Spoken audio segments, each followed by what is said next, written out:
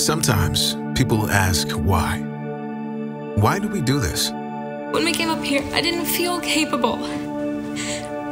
Because I was scared. Why do we take our families away from places that are familiar and move to places that are far off? My wife was 9 months pregnant, and we did not know one person who lived in the city. Why do we come to where there's nothing so we can try and start something? The Lord really He broke my heart for this city before I stepped off the plane. Why do we stress and strain and struggle and sweat just to make life better for someone else? There's so many people that are broken, that are lost, and it's heartbreaking. Yes, sometimes people ask why, and when they do, we tell them. There's places where the truth hasn't yet reached. We need to share the gospel and reach out our community. We tell them there's a God who loves them so much, He sent us.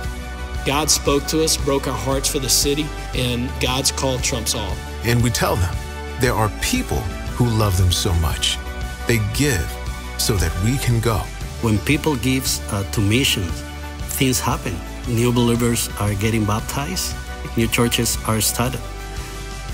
So when people ask why, that's what we tell them. We tell them it's the gospel. It's all about the gospel.